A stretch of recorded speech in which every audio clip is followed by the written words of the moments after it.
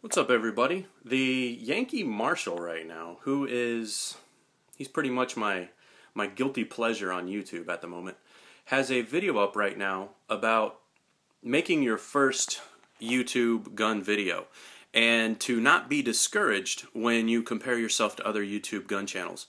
Now, what the Yankee Marshal has asked people to do, and now I'm not of the level of some of those other guys, but you know, I have moderate to low popularity in the gun community, for lack of a better term, and I wanted to participate in this. And the idea is to share your first gun video to demonstrate to people that we don't always start out doing really well. I'm going to post this as a video response to Yankee Marshal, and also share real quick a re-upload of my first gun-related video. You'll see a bunch of funny little things on it, and I hope you enjoy it. I mean, I look back on that time, it was really good. And for me, as I'm recording this, it was almost 4 years ago when I made the video. And it's really a fun little thing. But the idea is to show that not everybody starts out 100% on top or starts out being able to speak easily or anything else on camera. It comes with time.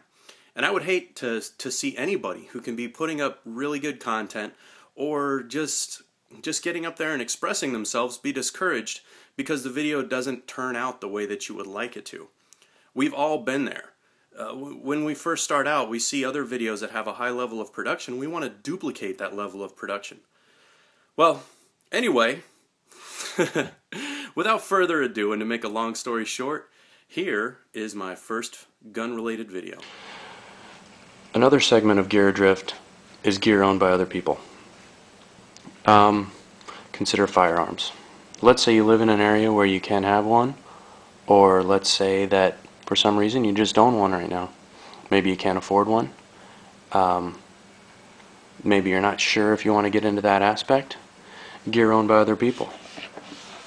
Your friend has a pistol, for example. Ask him about it. Don't necessarily wait for them to bring it up. Safety checked. Nothing in the chamber. No rounds in the magazine. You don't have to wait for them to bring it up. If you're interested in going shooting, ask them to take you. Plunk down a couple bucks, buy some ammunition, and see what's up.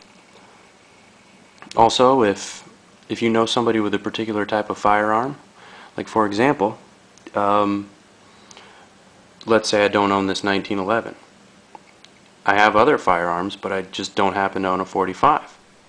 I actually borrowed this particular item of gear in order to shoot, and it really wasn't a big deal. It's things like that, gear like that, that you never know until you ask.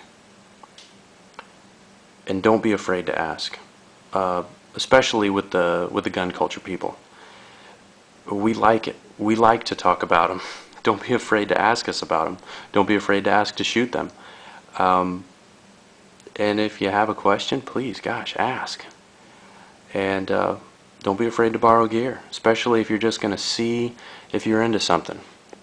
If you want to see for yourself that if a .45 has a super hard recoil, or if you want to see for yourself if a